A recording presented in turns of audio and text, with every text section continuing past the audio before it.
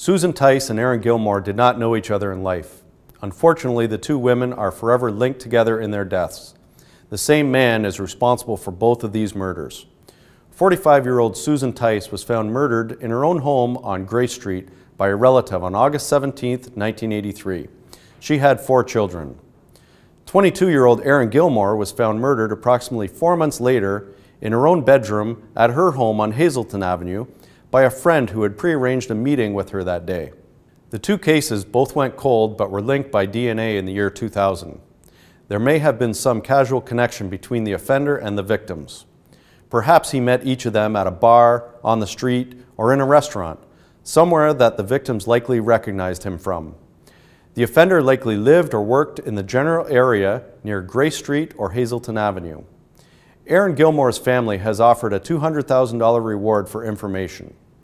There is no doubt that there are people that are close with this suspect or were close to him back at the time of the offense, and you know that he did this. I am confident of that. If you want to remain anonymous, that is perfectly fine. We have his DNA, so all we need from you is his name, nothing more. It is your duty to bring his name into this investigation so he can be held accountable.